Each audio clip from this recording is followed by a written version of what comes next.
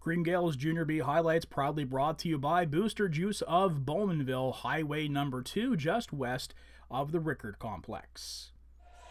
First period tied at 1. West Durham retake the lead, work the ball into Jack Boyd, and he powers a shot past Steve Walsh, and that's going to make it 2-1. They would add another one before Blake Lothian fires off the end boards for Adam Kitchen, and he's going to beat Tyler Newman, and that's going to make it a 1-goal game once again. Could have been tied here. Brendan Lundy goes high, has Newman beat till he stabs out the arm to prevent the goal.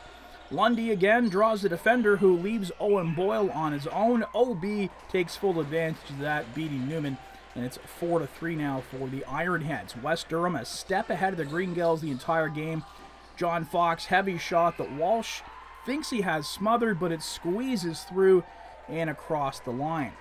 Late in the period, Kitchen cross floor to Brock Haley. He has a look, back to Kitchen, and he dishes his second of the evening.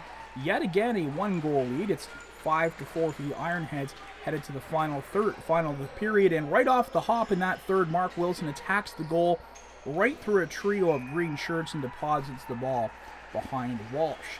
More from Wilson. He dislodges the ball here from Kitchen, takes off running. Kitchen can't match the pace, so it's one-on-one with Walsh, and Wilson is going to win this battle. He's going to double up the score to 8-4.